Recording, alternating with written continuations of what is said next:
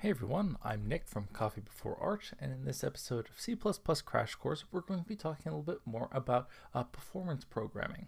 So in this case, we're going to concern ourselves with how we pass parameters to functions. So let's go ahead and open up we'll look at a simplified example, but then we'll run an example with some more clarifying prints in it that'll help us understand it better. So we're going to concern ourselves with what happens when we move or when we have a function that takes a vector as an argument, or we want to pass a vector to a function and then get the vector back from a function. So the most simple example we can come up with, right, so we've got, say, a for loop, right, and so we're going to clear the vector every single iteration, then we're going to load some numbers, right? So, in a real application, these two operations are likely to be, much farther spread out. So we'll initialize some numbers, we'll do a whole bunch of stuff with that vector, and then eventually maybe we go back around to the loop and we clear it out and we start with a new set of numbers, right? So we're just reducing it for simplicity in this case. But we'll see why it's so important of how we actually do this. So let's take the most simple case, right? So the most simple thing we can do is just pass the vector by value, right? So let's go ahead and get rid of that highlighting. So to do this, right, so we'll go ahead and pass in a vector int, a vector of integers by value, v, and then we'll return a vector of integers, right?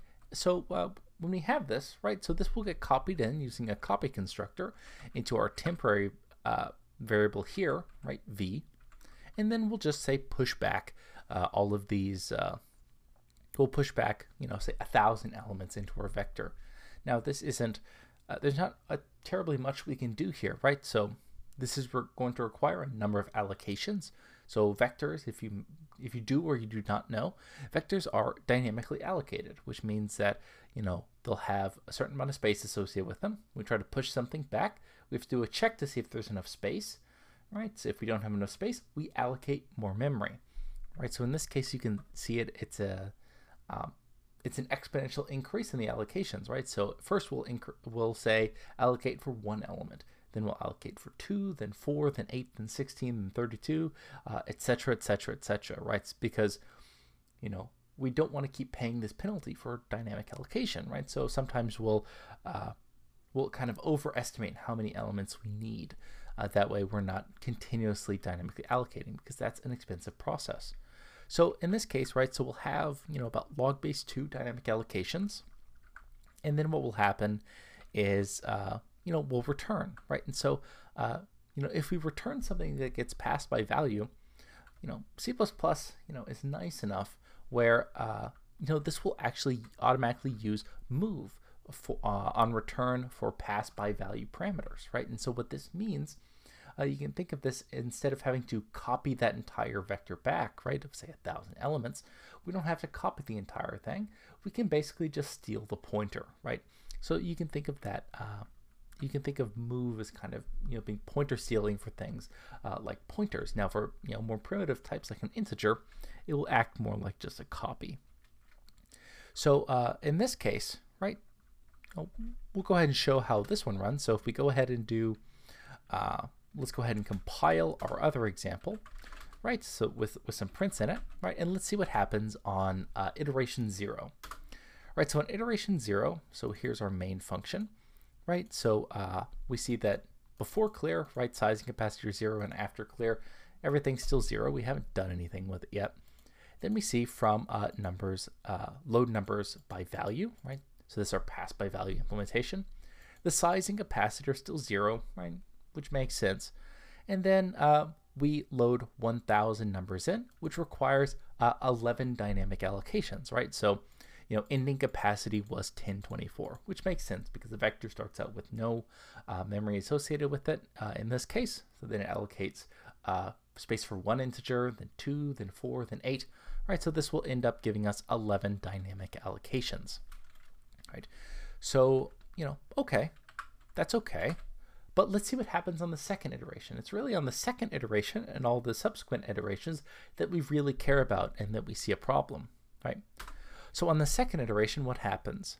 So before clear, we end up getting a size of 1,000, capacity 1024, right? Because we loaded 1,000 elements. and the capacity is still 1024. And this is because, again, we have those, we're using a move there, or we're automatically using a move for those that pass by value parameter. So what that allows us to do is we basically just keep the same memory. So we still have the 1000 elements, and we still have the capacity of 1024. After we clear, we don't get rid of the allocated capacity. All we do is we get rid of the size, right? So we get rid of all the elements. Now, the next thing we do is what happens when we go ahead and pass this to this load numbers function again, right? So here we see that when we print out the size and the capacity, on the second time we go into that function, it remains 0, 0, right? And then we have to do 11 dynamic allocations again to load 100 numbers, right? And so these are 11 dynamic allocations, and we'd rather not do that. So, why did this happen, right? So we had this capacity here already, but when we go ahead and, copy it into that function, right? So remember I said it uses a copy constructor, right? It's smart enough to say, okay, well, you're copying something with a capacity, but the size is 0. It's smart enough to know, okay, well, I'm just going to get rid of that capacity, right? I'm just going to pretend that there's nothing allocated because that's expensive and there's nothing being stored there, right? So when that copy constructor will go ahead and pack everything back down to 0 in this case, right? So we end up having to have 11 dynamic allocations. And if we go ahead and go to, if we look through every subsequent iteration, right, we see that they all have to do these 11 dynamic allocations. Okay, so that's clearly bad, especially if we have, if we're doing this loop many, many times and we have to do many allocations. So let's see a way that we can make this better. So let's go ahead and remove this binary, and then we'll go ahead and update it to the second, the second version, right?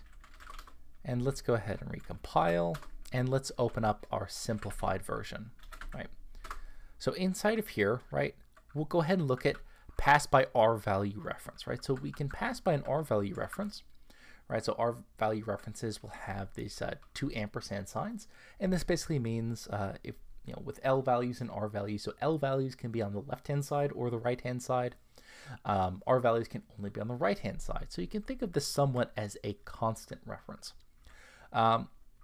So here we're doing the exact same thing in terms of inside of the function itself, right? So we're still just pushing back. And then over here, right, we're just going to, so let's go ahead and change, right? So this was our by value.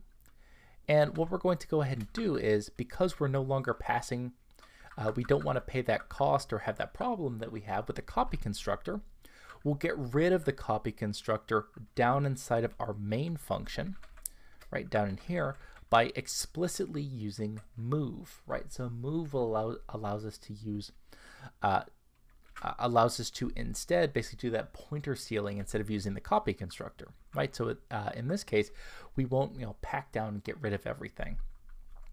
So what happens is we go ahead and we'll go ahead and push back everything, and then we'll go ahead and return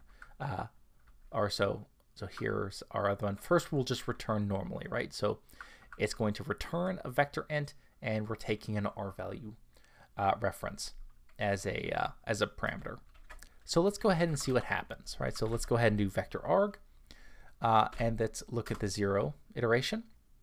So this time, right, the first iteration, exactly the same, right? So we have 0 capacity and size. Then we go ahead and go to the function, right? It takes 11 dynamic allocations, and the ending capacity after those 11 dynamic allocations was 1024. But what happens now in the first iteration? Now in the first iteration, something different happens. We see that before clear, the size is 1000 and the capacity is 1000, right? So, and then after clear, right? So here's, size and capacity is both 1000, right? So if you remember last time, our size and capacity was 1000 and 1024. And then if we go ahead and go from function, load numbers R value ref 1, we see that inside of the function itself, our capacity is 1000 now. So we've passed in a vector, and the capacity wasn't 0 now. So if we go ahead and load 1000 numbers in, we see that our ending capacity was 1000.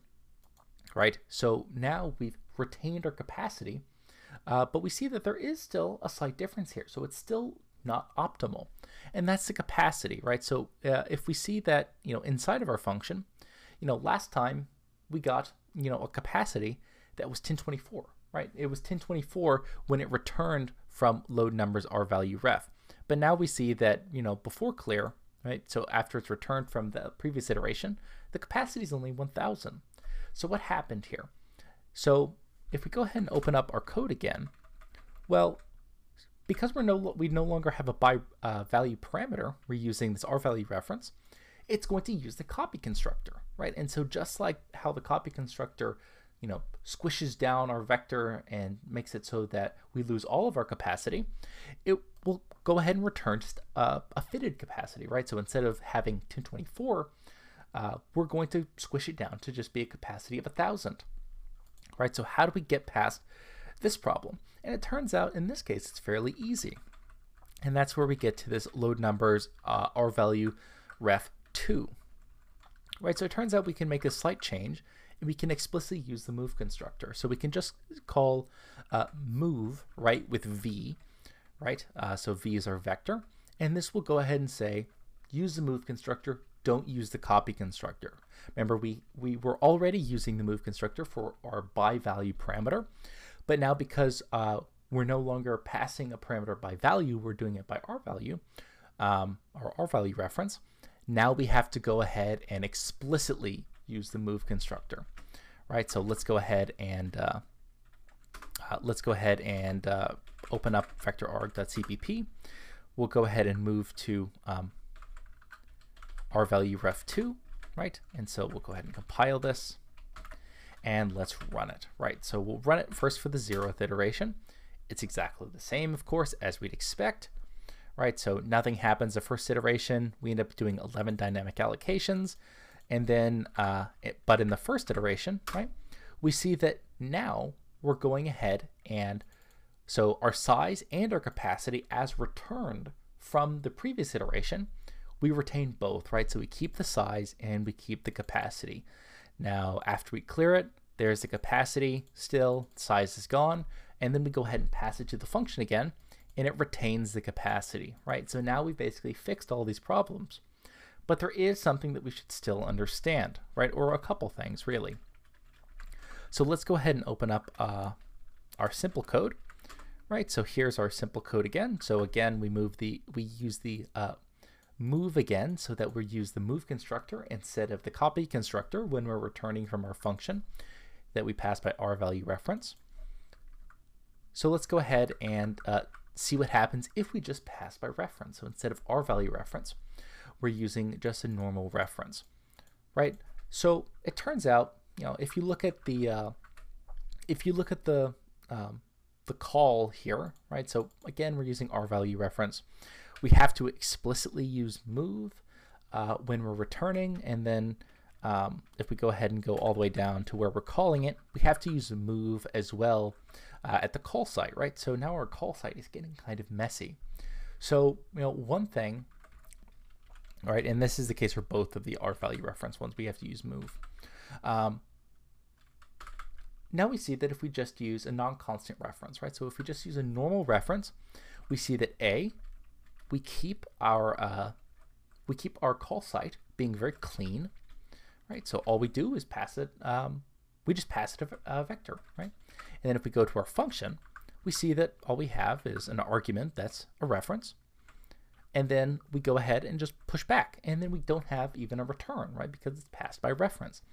So in this case, right, if we go ahead and go to vector-arg.cpp, and we go to the last example, right, and we recompile this and run it with 0 and then run it with 1, right, we see that we get the exact same thing as far as the number of dynamic allocations at every subsequent iteration.